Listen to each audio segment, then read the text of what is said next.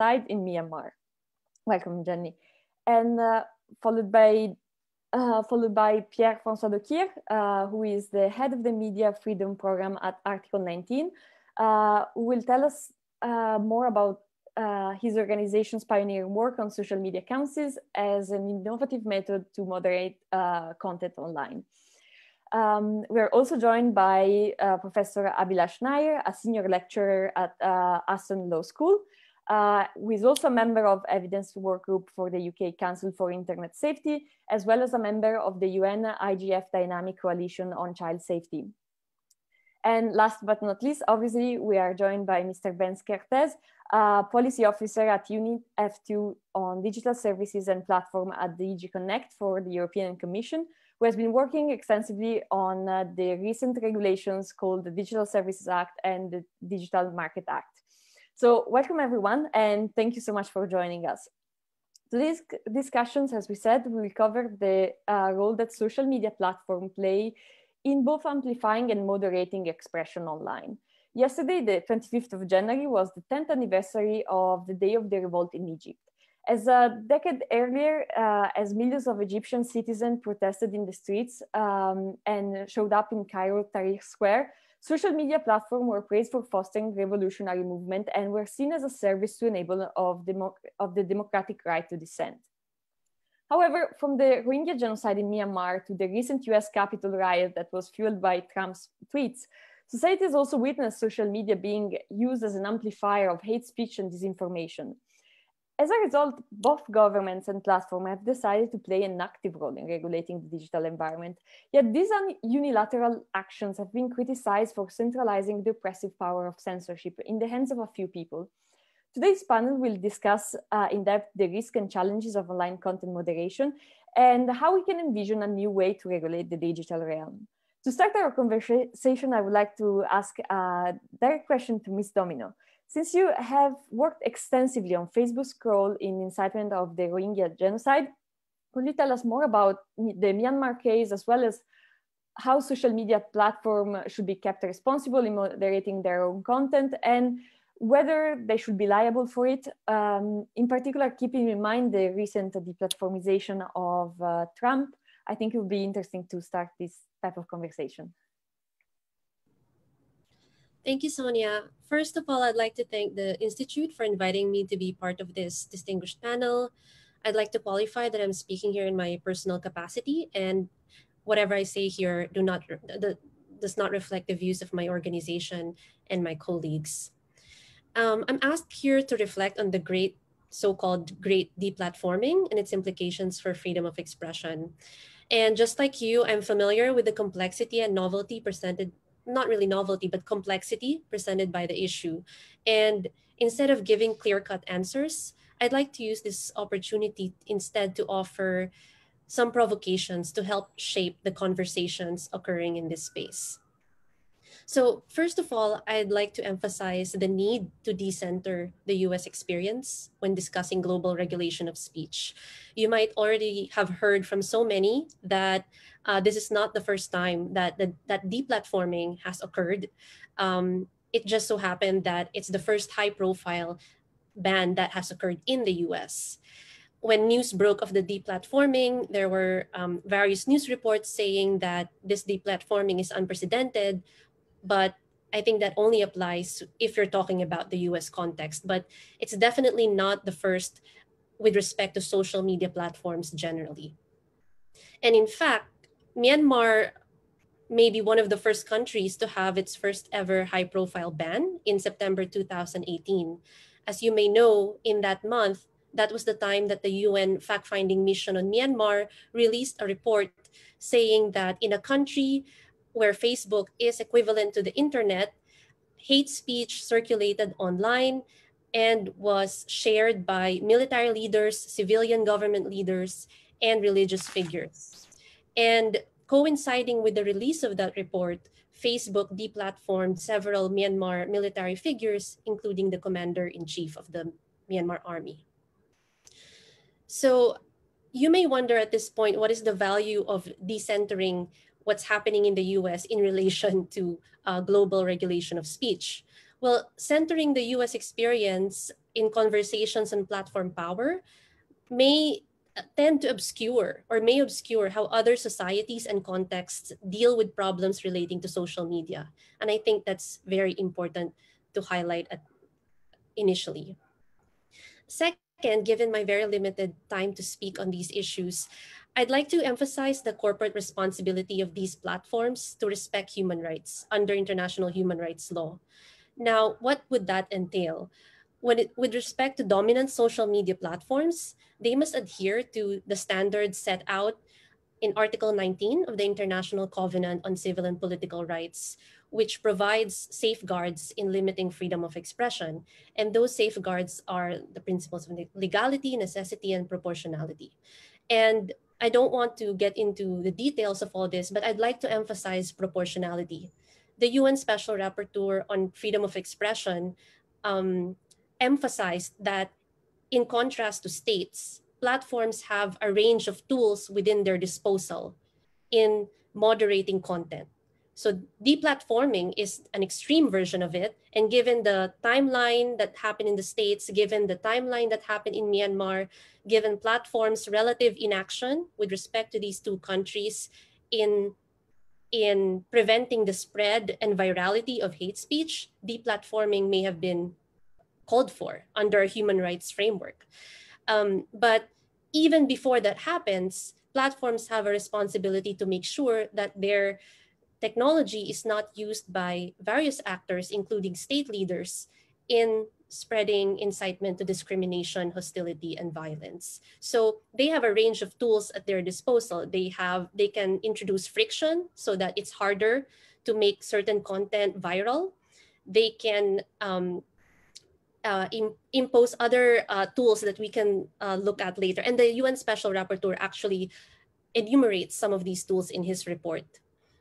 And I would like to highlight here as well that public figures should generally enjoy less protection under a human rights framing because of their influence and the likely reach of the content that they post.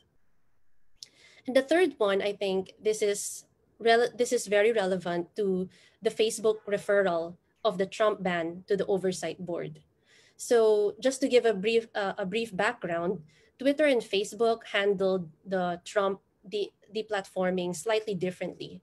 So Twitter deplatformed Trump in order to prevent further risk of incitement to violence on the platform. This was 2 days after the riots took place in the US Capitol. Facebook took a slightly different approach. It also deplatformed Trump, but the account suspension was was for an indefinite period until at least the inauguration.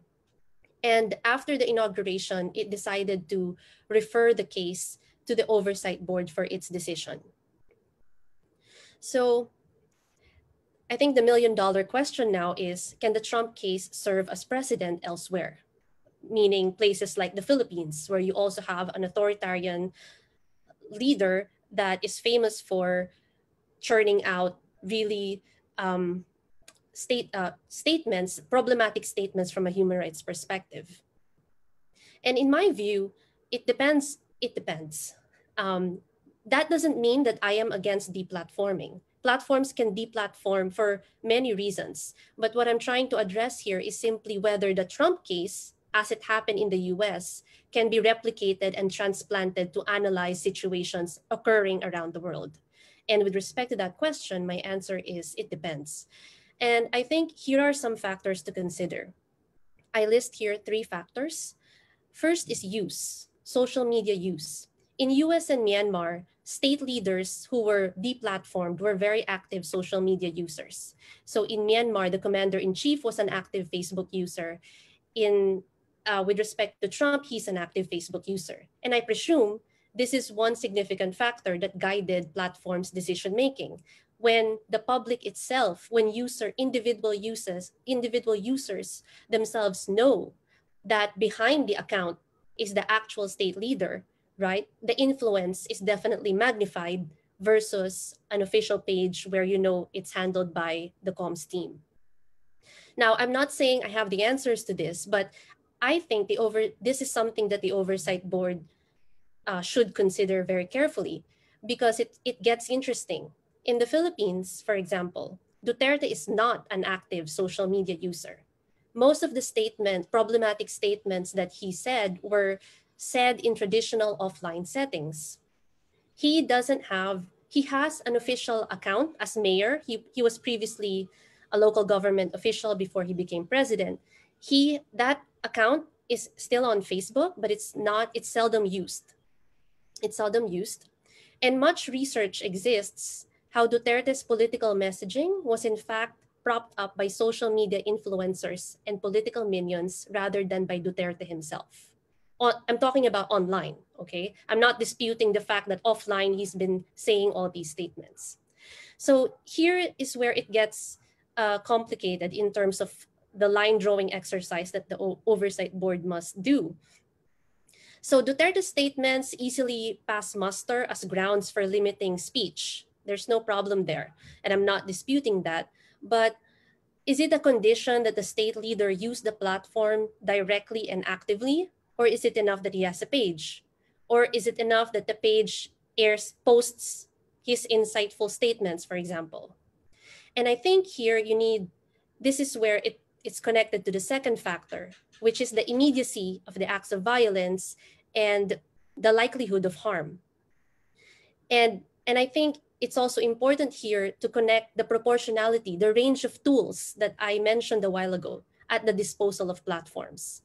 So when it comes to immediacy of acts of violence, this is actually something that international criminal courts in speech trials have also grappled with, the problem of causation. But the same set of problems arise here, but not to the extent, we don't need to fixate on it to the extent that international criminal tribunals do. Why? Because deprivation of liberty is not on the line here. Deplatforming or introducing friction is not equivalent to sentencing somebody to jail, right? Which is what criminal courts do. So now there's still that question, right? How far should these social media platforms go in terms of tracing the immediacy of acts of violence? I don't have the exact answer, but I imagine that answer would be a bit far from how international criminal tribunals make that calculation, precisely because the stakes are a bit different. And again, it also comes back to the timeliness of the action. So these deplatforming moves are very extreme and are last resort moves. If before that platforms have a more systematic approach, and I concede that systematic approach is very hard to do at scale, but if they do that, then maybe we won't even have to reach these kinds of decisions, such as deplatforming. The last thing I want to highlight as a factor is the work of public institutions. So in the COVID-19 context, platforms have become more aggressive in moderating verifiably false information from state leaders. So we've seen posts that were moderated from the Brazilian president, the Venezuelan president, President Trump, were moderated based on assessments made by public health authorities, such as the WHO. In Myanmar, when the Myanmar military officials were deplatformed, Facebook also referred to the FFM report. It did not actually mention the community standards supposedly or presumably violated by those military figures. Instead, it referred to the FFM report in its announcement. So it's important and I'm sure platforms are already doing this internally, that they are looking at assessments of public international institutions. The problem here also is when certain countries are not covered by, certain situations or certain issues are not covered by these international institutions. So maybe the work of NGOs, the work of academics become relevant. Now, the twist here is also that Myanmar military officials were deplatformed, but not everybody were. In fact, just last year, I wrote in a blog piece on Just Security that the military spokesperson has set up an account, and it's still here. It's still up and running. Civilian leaders that were identified by the FFM as also spreading hate speech, they still have their Facebook accounts. So this, again, complicates the line drawing exercise, right? And again, I don't have the answers, but it might help to think of these issues in these terms. And so lastly, this is the very last point, I want to emphasize also the state's duty to protect human rights. So I feel like people from the global south are always dealing with two things: how to constrain private power and how to seek accountability from rights violating regimes. So even as we hold platforms accountable, we should also seek accountability from states to meet their human rights obligations. We should be wary of both forms of power. That's all. I'd end there. Thank you so much. It was actually extremely interesting. And unless the other panelists have something else that they would like to add, I have actually a direct question to your last point on the role of public institutions and in general of governments that they play online. As you said, over the past year, especially with the COVID situation, we have seen more and more public institutions and government playing an active role online, and especially on online content moderation, whether it was like to spread their agenda or spread safety information for people. I would like to ask a direct question about this to Mr. Docquir, especially as he works for Article 19, that is an organization for freedom of expression. I would like to ask you if, in your opinion, the governments and public institutions should actually play an active role on online moderation of content. And if so, what should be their position in this kind of like digital and decentralized space that is the cyberspace?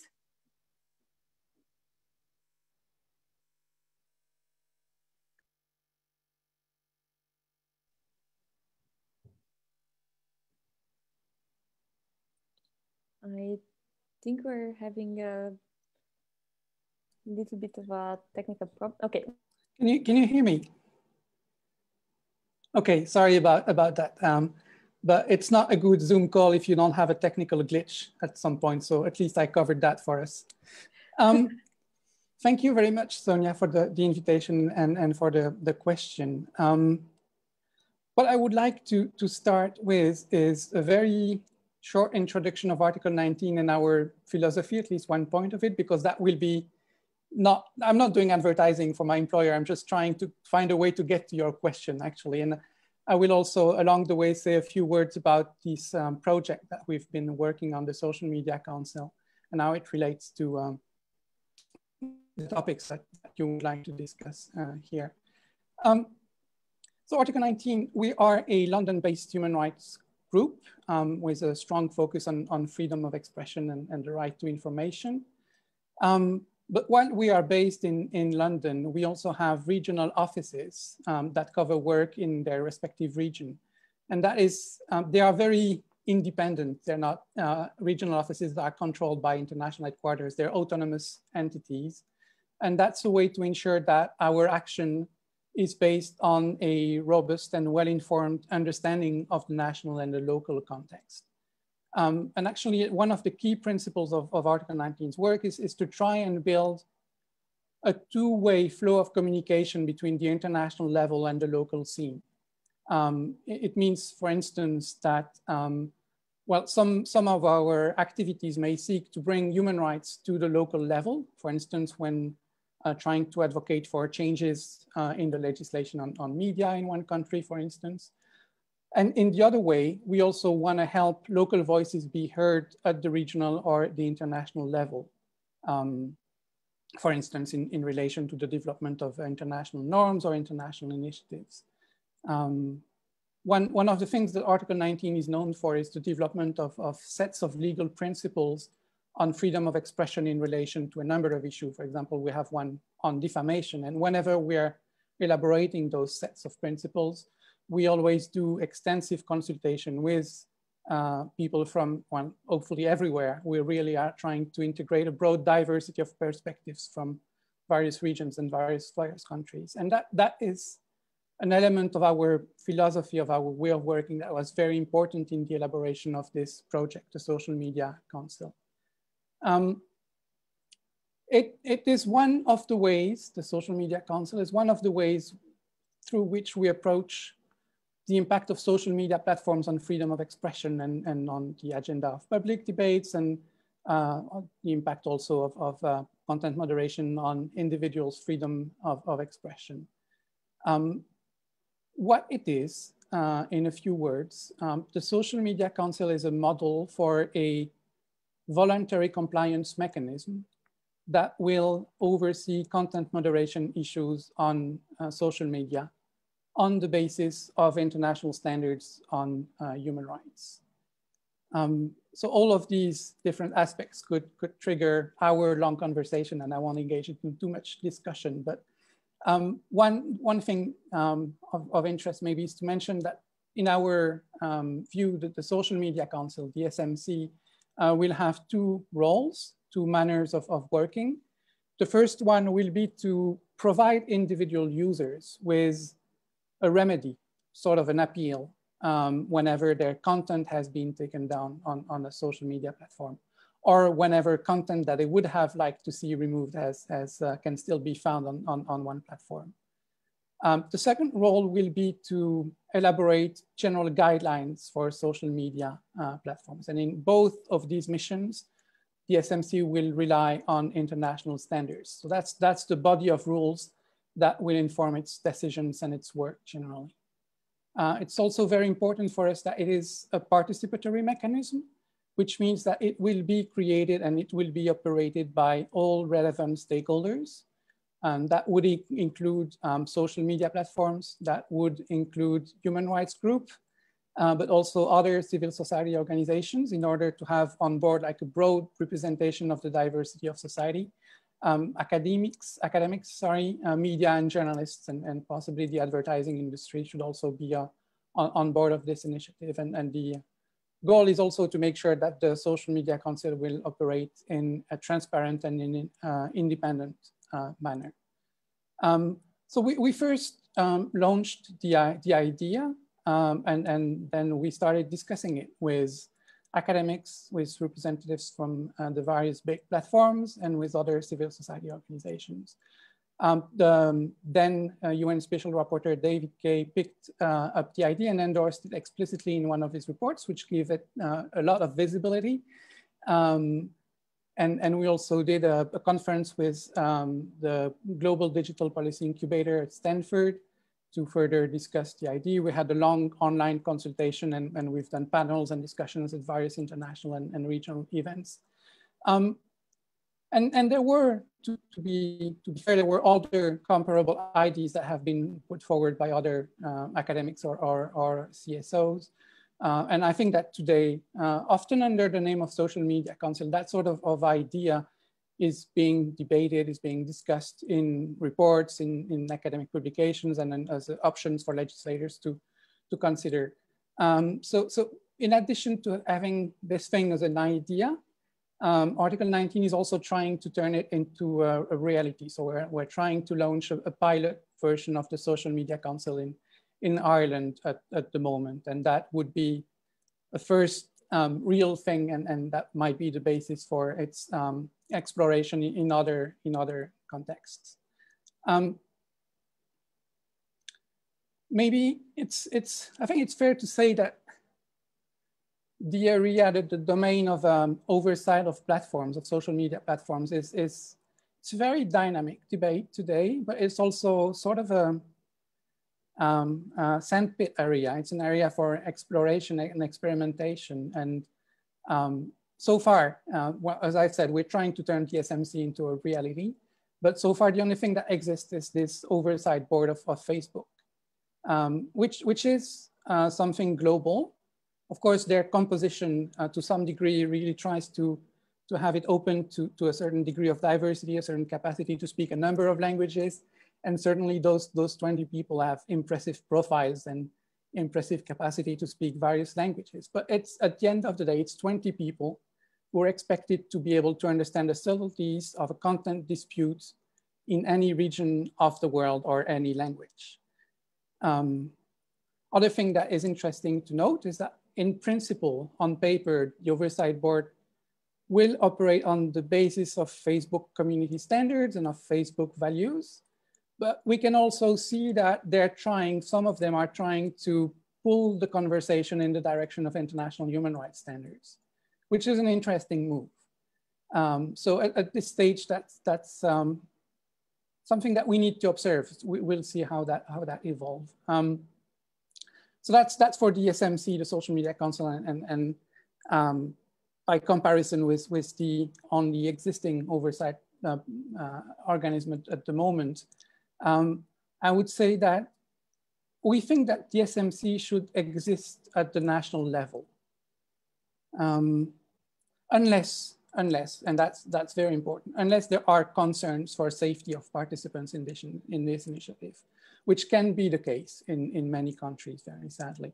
Another risk that could exist would be the risk of capture by state actors or by other powerful local actors. So where those two risks can be avoided, I think really we should aim for having some form of oversight organization at the local level,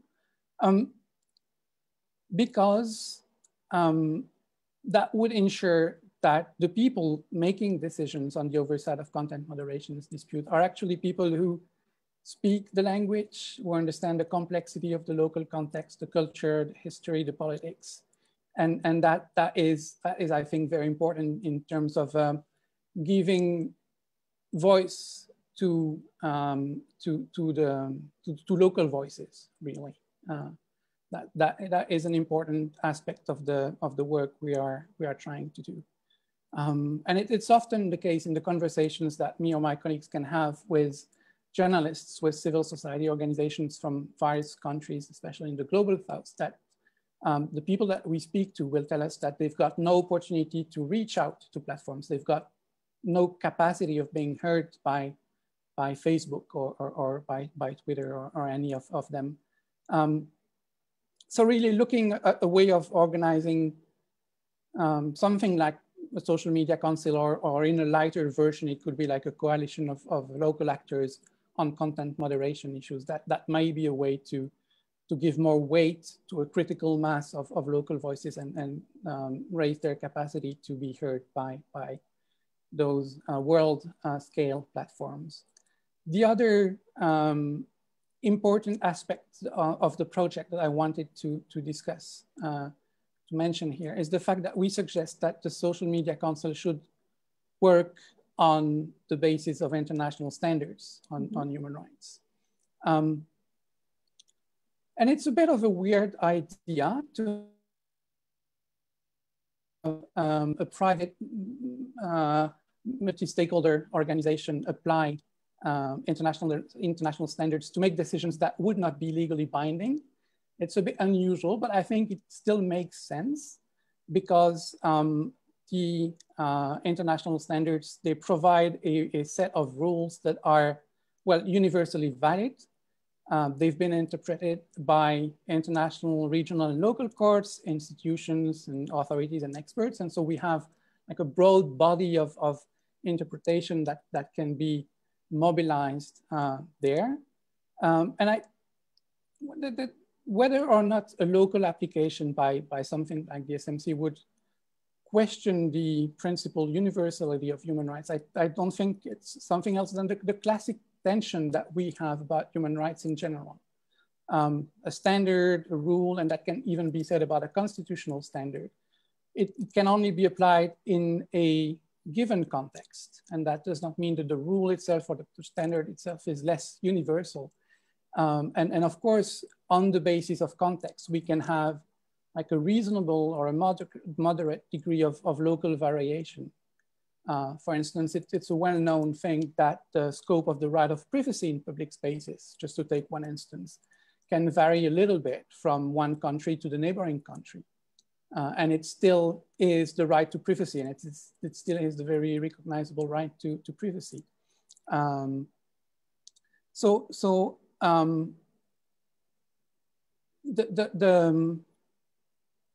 local application, the application of human rights on the basis of context, is very compatible with their universality.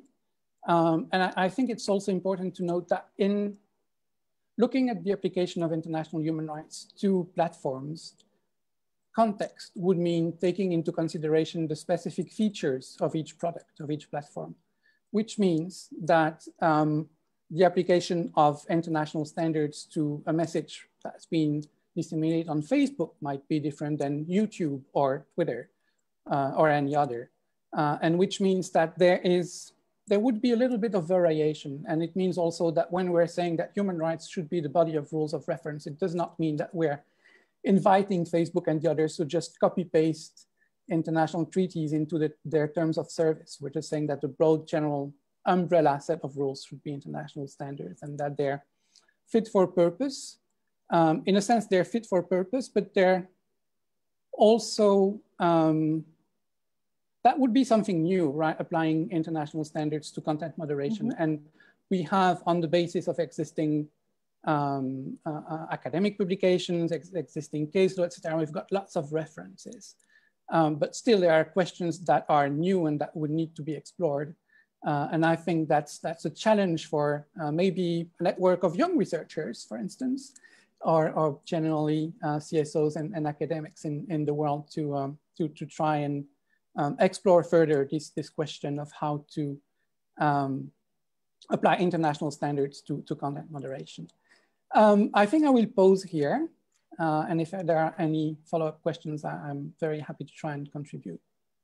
Thank you so much. It was actually really interesting to hear more about the social media councils and how it will really translate in a real concrete way. There is one point that I think is very interesting, and it kind of connects with another question that I would like to ask to Professor Nair.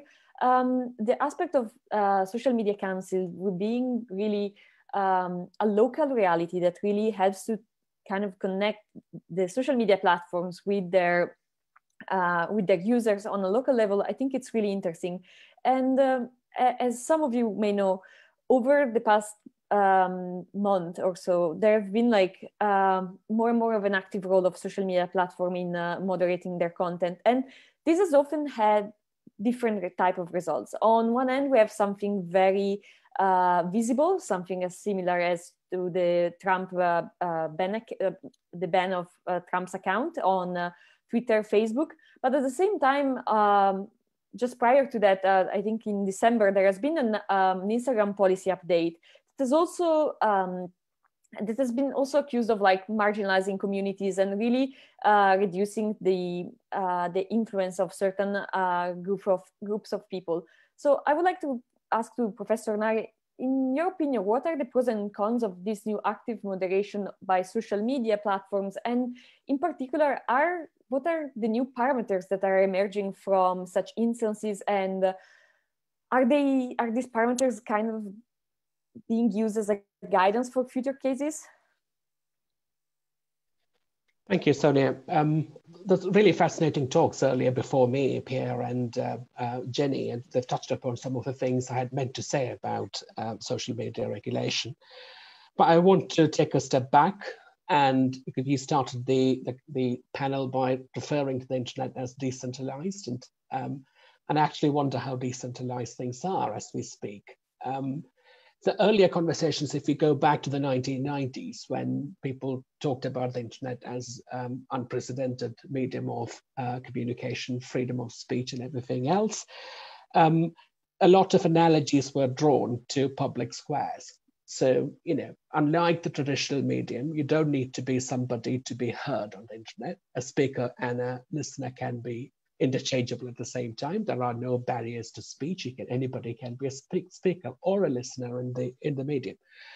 So that's how it used to be in the 1990s. But is that really the case anymore? I think that's the question we all need to ask ourselves. When platforms or social media, powerful social media companies in particular, filter speech in a way that they target speech to their audience in a manner that people see or hear what they want to see or hear, rather than providing access to the full spectrum of speech. And that's what free speech is all about, really. Free speech is not just about the right to speak.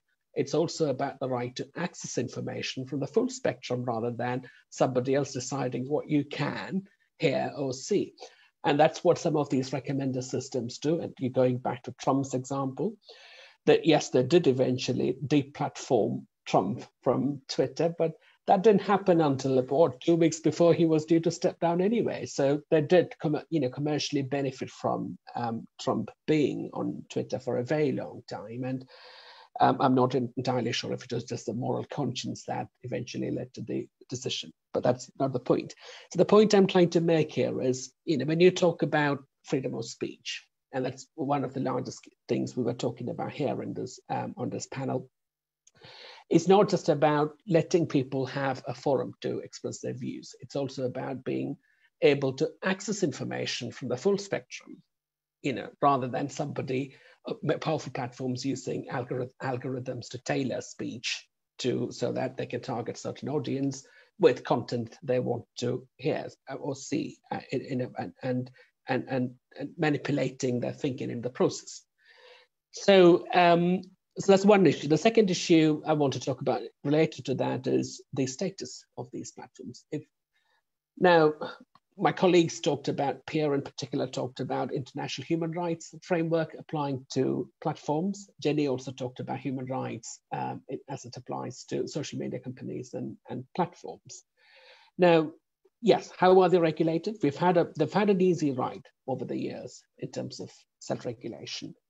Now, if you ask Twitter, they would probably say that, well, we were only enforcing our own community standards, community guidelines, or terms and conditions. But is that enough, really? I mean, are they just neutral, content neutral platforms? And it's another question we need to ask. I don't think they are content neutral platforms if they use recommender systems to create filter bubbles, to target their audience with content that they think this particular set of group of people want to hear.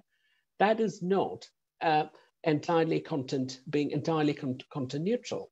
They're actually exercising some form of editorial role in the process. And the laws as we have it now, and I'm sure a colleague from DG Connect will talk about the Digital Services Act and everything else, but as we speak, the rules that apply to these platforms predate most of these powerful social media companies anyway. The e-commerce, be it the e-commerce directive in the EU, or the Communications Decency Act, Section 230 in the US. They all predate these bigger social media companies by a good few years. So they couldn't have envisaged at the time that the power and influence these companies wield. Now, going back to that human rights question, yes, the European Convention on Human Rights, we all know that human rights, right to free speech, right to privacy.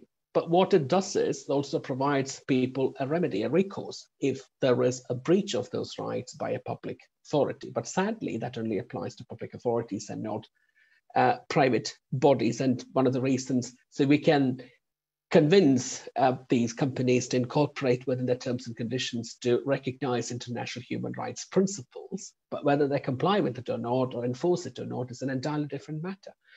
And I think perhaps there is room for debate to start thinking about whether some of these platforms, the larger, powerful platforms, are they merely acting as private bodies, or regardless of their status, are they actually discharging the functions of a public authority?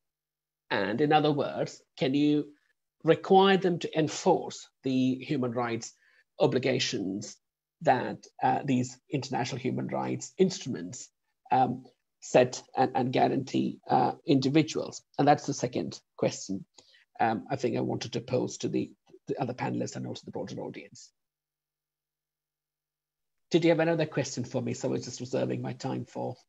Thank you very much. Yes, I actually have a very specific question for you that still concerns the social media, big platforms online. And later I would like to connect to the questions to Mr. Kertész. So my question is that, as you're an expert on child safety online, I think that there has been a really big scandal that happened over December regarding the platform Pornhub.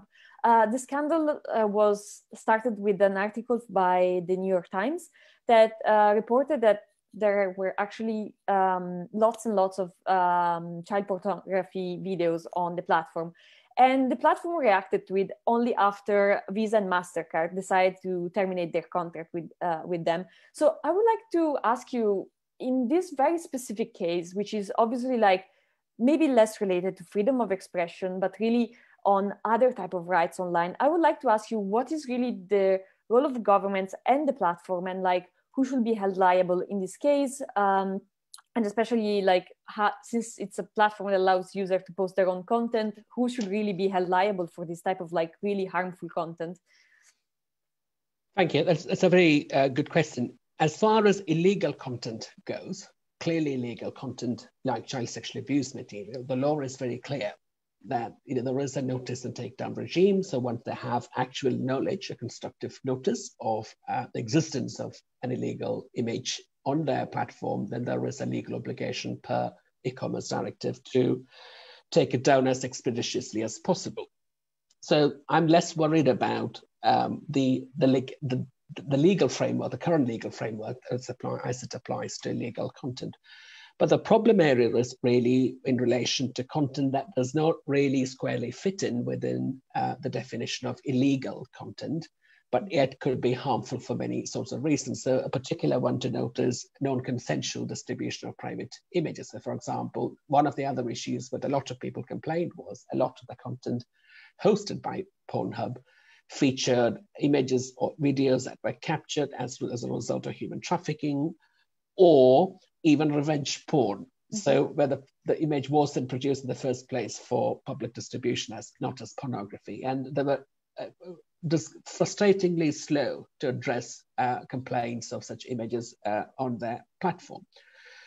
So that's one issue. The second issue is in relation to access of those images, unfettered access that these big Pornhub and the MindGeek companies, the larger porn providers provide to the broader audience, including children. So to give a little example, a child cannot go into a shop, a sex shop, and buy porn. That the society would frown upon that, and that is not based on any credible, conclusive evidence of harm, psychological harm that porn can cause to children. That's a different matter. But the fact of the matter is, in the offline world, that is not possible. Whereas all it takes in the online space is to just tick a box saying that you're an adult, and I don't think that is that is a sustainable way to do it, especially given the variety and the nature of content hosted by the larger platforms like that.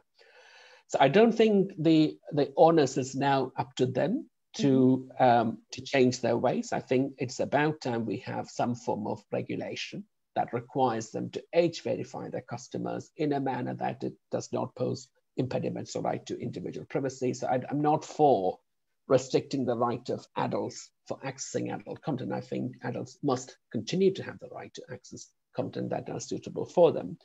But at the same time, content needs to be restricted. So I call it content access focused regulation rather than content focused regulation. I don't think we can any longer talk about anybody else, state, including governments, can talk about certain content is good or certain content is bad. I'm talking of adult content rather than child sexual abuse imagery, which remains illegal. So I think there needs to be access-focused regulation with age verification, but also they need to act more responsibly. These platforms need to demonstrate more responsible behavior in terms of ensuring that the content that people upload are from verified users, rather than letting anybody upload anything without any checks. And also that some sort of consent mechanisms exist, complaints mechanisms exist, and they act on those complaints. They make a lot of money, but they don't invest enough in content moderation or in personnel in order to take down content when things go wrong. And I don't think that is permissible at all, really. Thank you so much for your reply. And I have, connecting to this, I have a really big question for Mr. Kertész.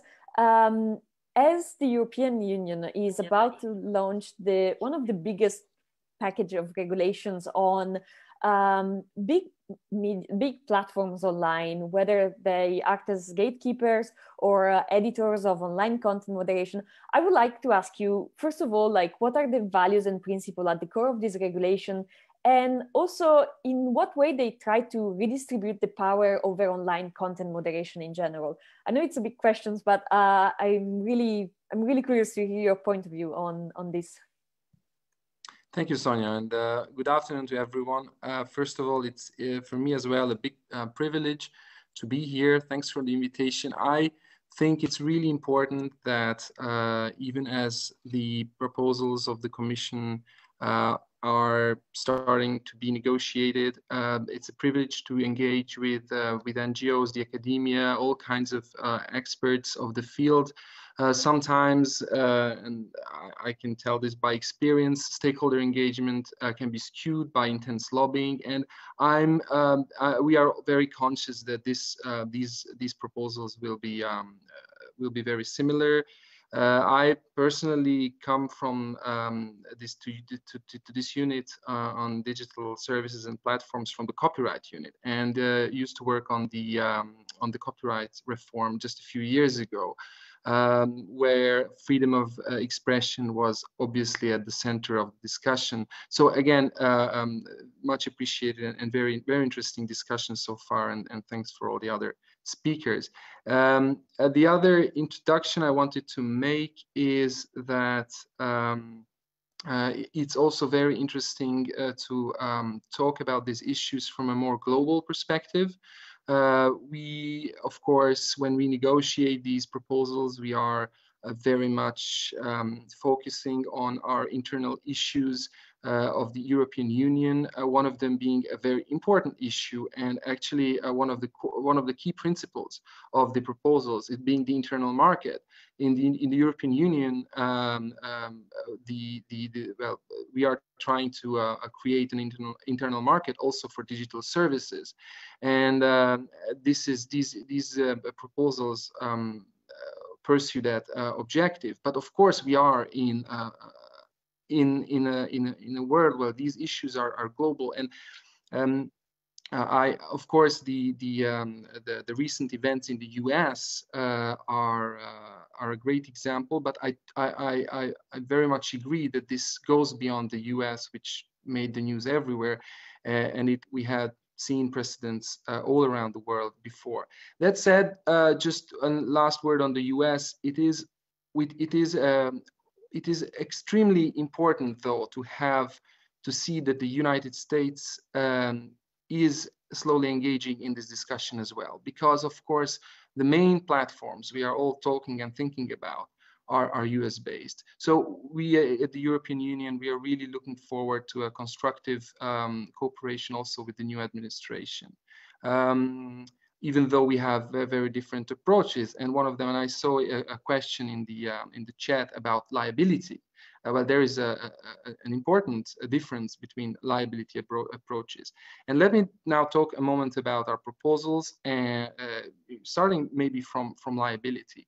What you asked, Sonia, about our guiding principles and values. So two issues. We advertise these proposals, which were adopted in December, just a couple of weeks ago, as something like a new framework for digital services based on European values.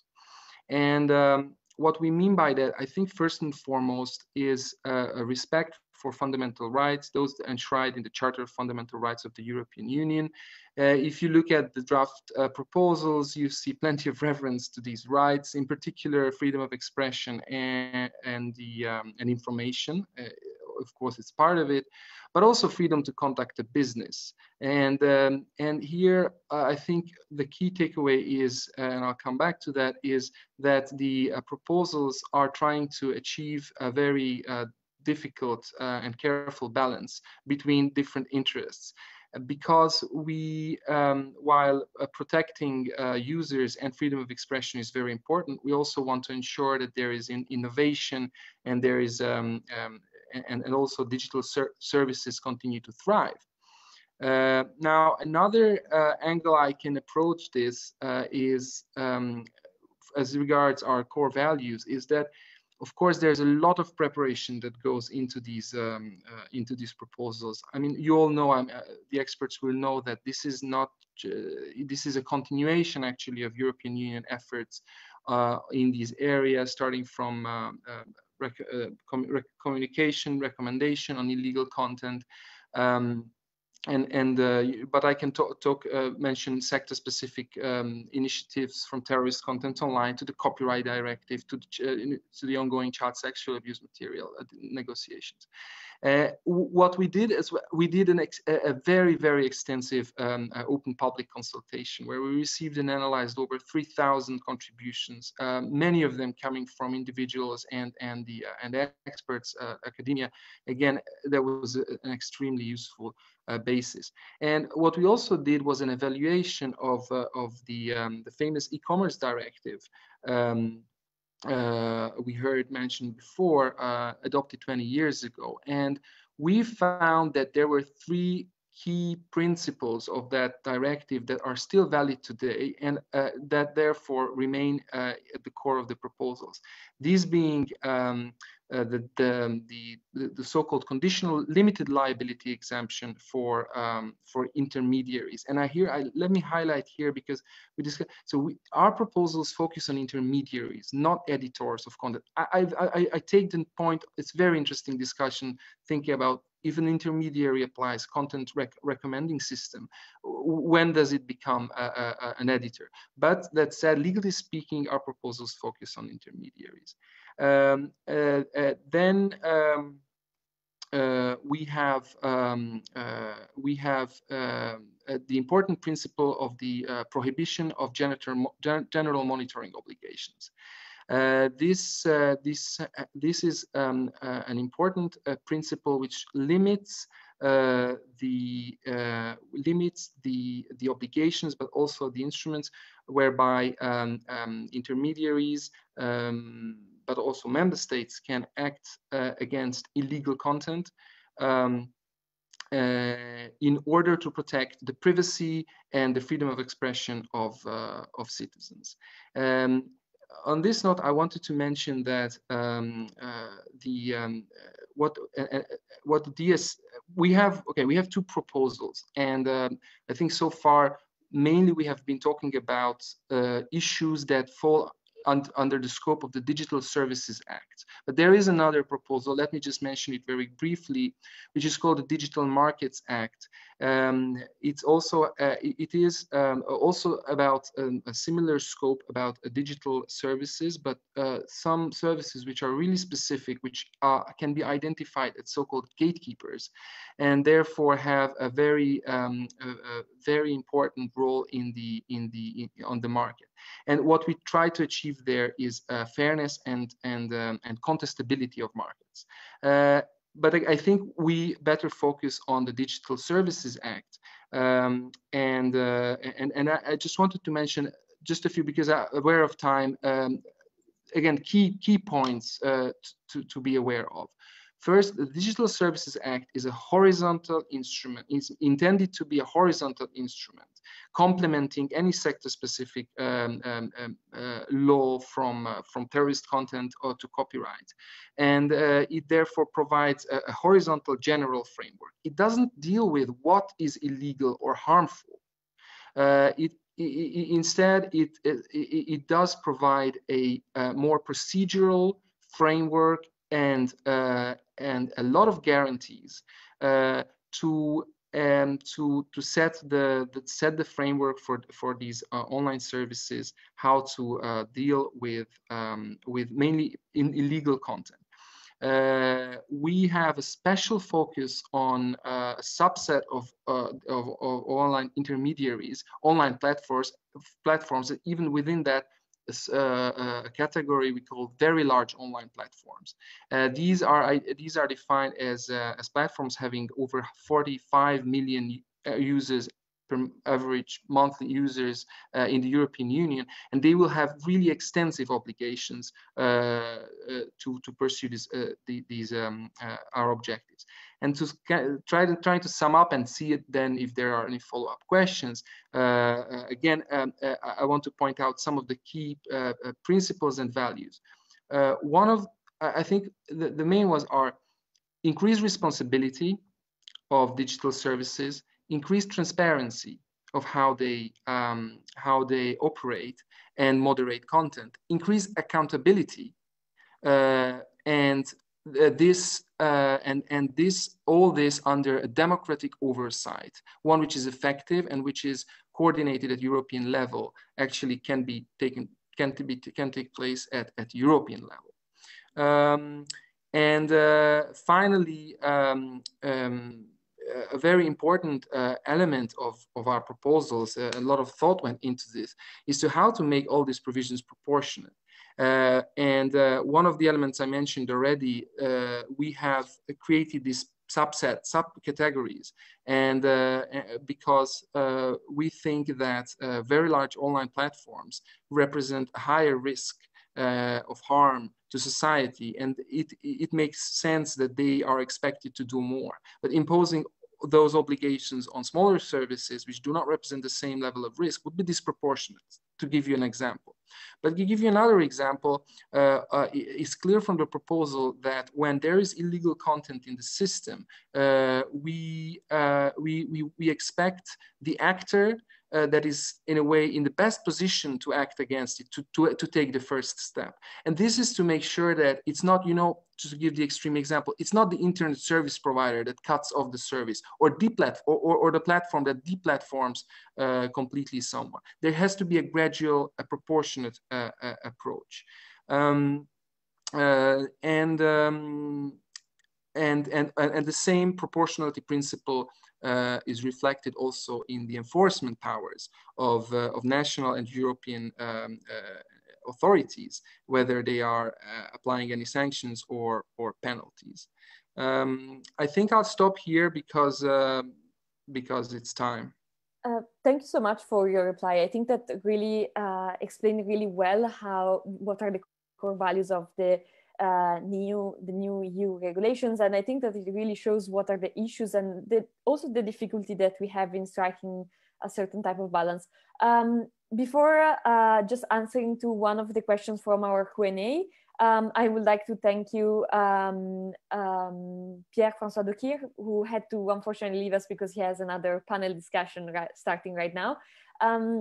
If that's okay for you, for the other panelists, we will just go over one quick questions, and obviously to whoever would like to answer to it first, please do so. So the question says, I would like to have an opinion of the panel on one of the problematic issues that I see in platform content moderation and its self-enforcement, whether they are responsible and hence liable for what users post online. If they are not, then moderation and enforcement of human rights restriction seems less justified to me. This is something that we have obviously already covered a bit, and I was wondering if any of you has something to add to this, to this question of liability, and if you like to answer to this.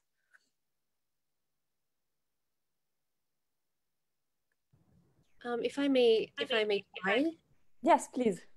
Yeah, so I think that a better way to frame this is, are platforms responsible for the way they do their business, right? And if part of that doing business is moderating content, amplifying particular content on the platform, then in my view, that triggers respect for human rights as articulated in the UN Guiding Principles on Business and Human Rights. Thank you very much. Anyone else would like to add something? Well, I'm very happy to add very briefly a much more legalistic approach, but I have to reiterate, is that liability of online intermediaries in the European Union is regulated currently by the Commerce Directive, and the Digital Services Act proposal. What it does is almost copy-pastes those existing liability provisions. Mm-hmm. And the reason for this is, this I mentioned at the beginning in my introduction, that this was one of the principles which we found that was actually working. And we have also 20 years of case law of the Court of Justice of the European Union that builds on those principles. And that case law, we find, is very valuable. And there is a way, so and there is a complex legal structure, how and when. Actually, it's not a legal, the legal structure is not about when an intermediary like a platform is liable for content, is rather when they cannot be held liable for the content because they are exempted.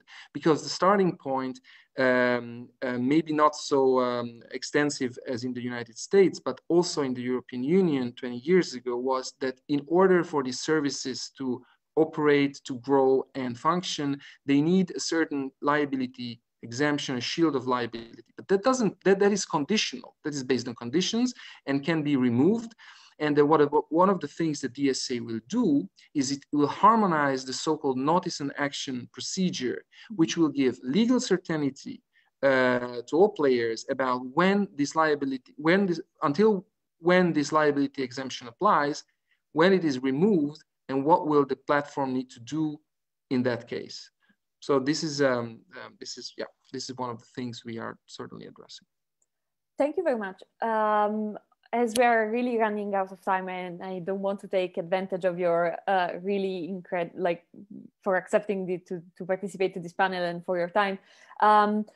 There is just one final question to all the panelists. Obviously, I would like to wrap up this thought-provoking conversation by really asking you if there are any concluding thoughts that you would like to share and to our platform, or any initiative that you would like to sponsor to our platform.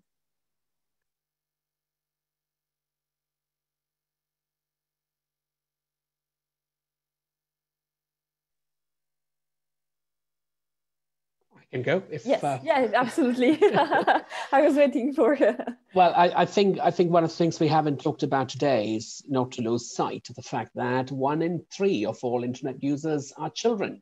Okay, so the earlier the legislation, the international regulatory instruments we were talking about were conceived at a time when children did not form so much as part of the internet, but that has changed.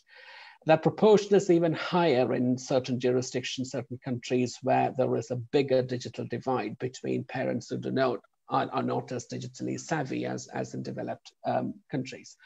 So I think in the wider debate, in the wider scheme of things, we should not forget that the internet should be designed in a manner that should function in a manner that is a safe space for children, but also at the same time that children are not excluded from reaping the benefits of the internet in terms of their access to information and everything else that they need.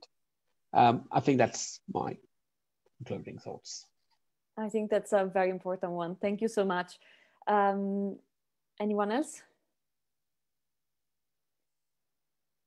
I'm happy to go. I just want to thank you again for the opportunity. Thank you for the excellent thoughts and questions. And just a final thought.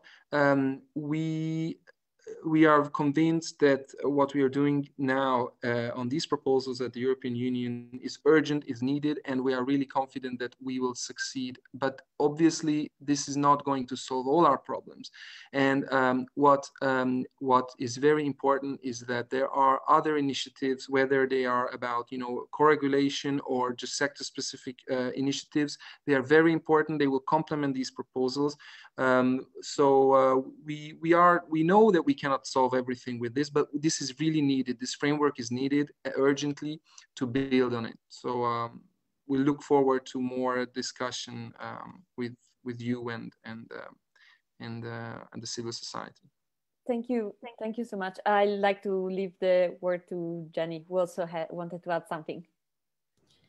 Really, it's just to thank the Institute once again, and to all our viewers today, and also to my co-panelists. Thank you. And I'd like to emphasize also that there must be a diversity of voices bearing on this issue. Most of the experts are based in the global north, and it's good to have, as my co-panelists have emphasized, a global conversation. Thank you. Thank you so much to all of you. It was really an incredible pleasure to have you all, and definitely we covered such a complex topic with so much depth. Just for our listeners and to our audience, this conversation will be available both on the website of the Institute and on our Facebook page, as it was a Facebook Live. Thank you so much to all of you. It was such an incredible panel discussion, and I hope to see you soon. Goodbye. Thank you. Thank you. Bye. Bye. Goodbye. Thank you.